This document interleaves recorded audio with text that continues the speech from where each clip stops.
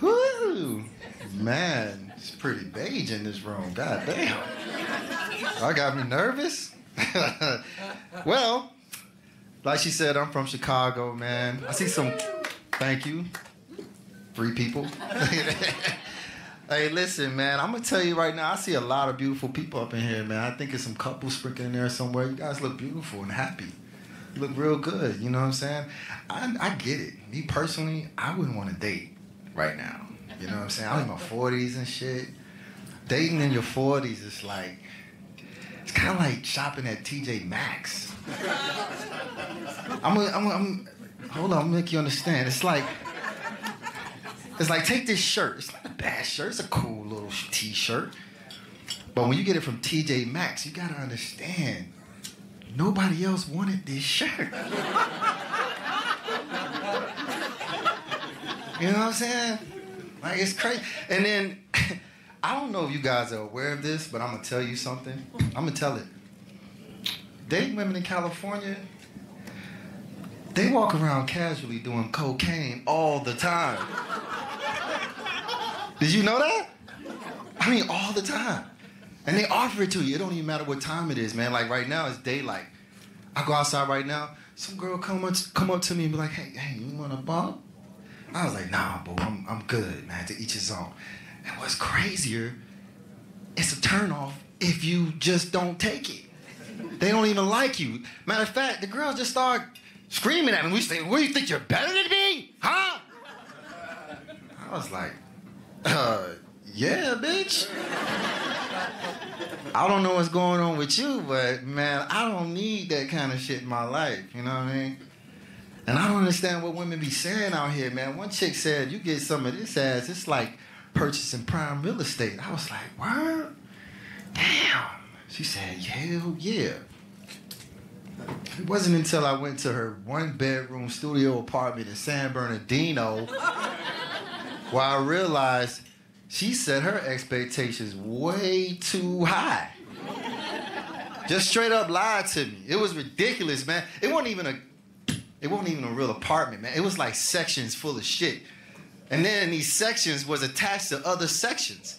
You had the kitchen section attached to the bathroom section. The bathroom section was the living room section. At least I thought it was the living room section. And I'm gonna explain. So, crazy thing is, she called herself trying to give me the tour of this apartment. So I'm sitting on the couch, and she was like, so I'm gonna give you the tour, okay? So they don't get lost. I was like, God damn. So, and then what's even crazy, she just stood up in the middle of the apartment and just started pointing to shit. I ain't had to go nowhere. She was like, that's the kitchen, okay, in case you get a little hungry. This is the bathroom in case you have to. And you're sitting in my bedroom. I was like, what? I thought she was bullshitting until I accidentally ran into the wall and the goddamn bed fell down. I was like, what is that? It was ridiculous. But you know, I learned a valuable lesson, man. You can't judge a woman by its cover. You know what I'm gonna start doing? If I ever become single again, I'm gonna date ugly women. Dead ass serious. Expectations aren't too high. Low standards. All you gotta do is feed them. That's all they want. They just want something to eat and they good. That's it. Shit. And then the only thing is, if you're in a relationship, man, get rid of all your ugly friends. Get rid of them. They don't know what the hell they talking about. They get bad advice. Horrible advice, and they janky. They come up in your house, I bet you money they gonna steal some shit out of your crib. I guarantee you. My grandma was the worst. She did not like ugly people. She said, I don't want no janky ass motherfucker in my house. I was like, what do you mean, Grandma? Take your cousin Nate right there. You see him? I said, yeah. Don't you bring his ugly ass up in my house. Gonna fuck around and burn up my shit.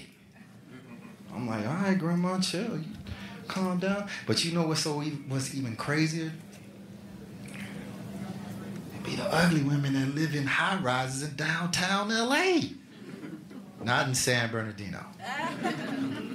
So, lesson learned. People in Relationship, stay in your relationship, okay?